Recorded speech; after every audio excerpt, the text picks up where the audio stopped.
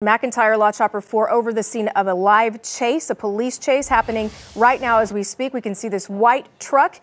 And Mason Dunn's up there for us in McIntyre Law Chopper 4. Mason, where are you right now?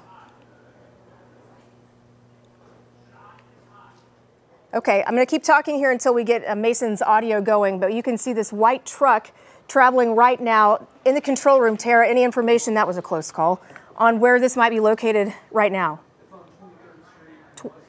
23rd Eastbound and Western. 23rd from Western. Okay, now we have Mason Dunn. Mason, tell us what you know so far.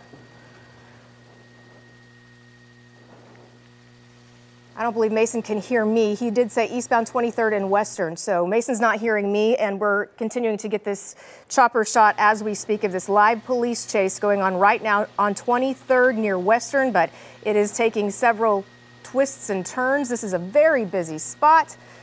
Just inching, onto a curb. Oh, he just hit a pole. Okay, he hit a pole. Maybe it's over from here. We never like to see the end of a police chase because you never know how violent it will get, but we see people running. They are going after them, running fast, but officers... Yeah, officers are right there. Of course, we have our helicopter overhead, and we often give law enforcement all of the information as to the location. All right, one's tackled. Got one in custody, still one running in between the houses. This is scary for homeowners in that area. So if you're in this area near 23rd, please pay attention. Lock your doors right now if you're at home. And if you notice anything, call 911. If you notice any suspects running near your home, that's so important to help them. It looks like there's at least one more who has not yet been captured, but we do see police lights right there trying to look through those trees. Okay, I think there might... Okay. Control room, if you could have Mason relay the details that he knows. Going back to show a look at the crash there of the truck. Yeah, guys, we just, on this pursuit, just ended on 23rd Street as the... Hang on one second. And Mason also has to talk to... Anyway, I think everyone was headed this way, but they're calling for an ambulance, I think, for one of the suspects, maybe in this yard right here. One or two of them, and the third one was caught behind the house. So good job on the officers. It's 23rd Street here, just about a mile west of 235. And I think it's a stolen truck that ended up wrecking here. I can't see the cross street here, but it ended up wrecking here on 23rd, just west of 235. The chase went on for about 10 minutes. So high speeds, they did get stop sticks. They got it on one of the tires, so they were running on rims on one of the tires. So they're calling for an ambulance to come here. I believe one of the suspects might be hurt, so, or an officer might be down also here. So this is going on live from McIntyre Law Chopper 4 on 23rd Street, just west of 235. Guys, back to you. Yeah, we never want to hear any word of any officer possibly down. However, we do see officers continue running in that area, which tells us something. Hopefully everyone is captured. Hopefully no officers are injured. And you saw how quickly those suspects were running, but they were no match for the officers who quickly caught up to them and outnumbered them by far. Never a good idea to run from the law. You will always be caught.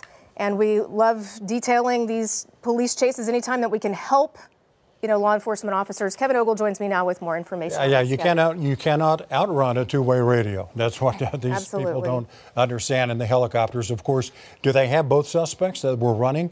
I was watching it back there getting ready to do Oklahoma Now, and I saw another man that you were talking about running around the house. Right. It appeared to me that there were three. They did capture two. Mason said that he believes all are in custody. We're continuing to watch it. Just a few moments ago, a police officer was running in that area. So Mason did say that there's a possibility that an officer might be injured. I think that's him right there. I got a chance to see it a little closer than you did, Heather, because I could get right up to the monitor. It looked like an officer was on the sidewalk there, might have been hurt when he tackled one of those suspects. So I think that's what they're checking out right now. And Mason said this is happening near I-235.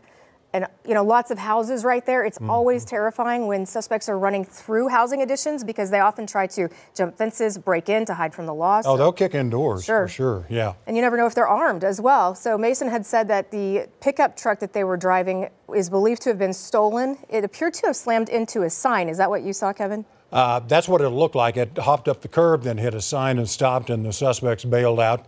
The police fast on their heels there, catching them, and we think one of the officers got banged up a little bit there on the sidewalk. Now, we do see officers looking over the fence there. Okay, I see. I think they're still missing one. Missing what? One of the suspects. Okay, so then that makes sense. Still looking in that area. So if you do live in this area, and control room, if you could please get a more precise location from Mason, we need to tell folks to lock your doors, and also if you see anything, to please call 911. Absolutely. And this is a developing scene right here. A high-speed chase. Truck got hit with one of the stop sticks. They've got everybody in custody. They do have everyone in custody. We're just now hearing that. That's good to know. That's the news that we all hope for. So we hope for no injuries also as far as law enforcement is concerned. But again, this is okay. Now we have the location there, Northwest 23rd and Walker. And that's the officer I believe they're working on right there, who took a little tumble when he was going after the suspects, either when he caught the suspect or almost did. And it looks like they're taking care of him right now. Yeah, obviously not too serious, or, he would be not sitting upright. So that's some good news there as well. So it appears that this chase has now come to an end. All three, we believe, three suspects captured, and they are tending to the officer there who appears somewhat injured, hopefully just minor injuries. So now we will continue our regularly scheduled broadcast, and we'll bring you more on that later too.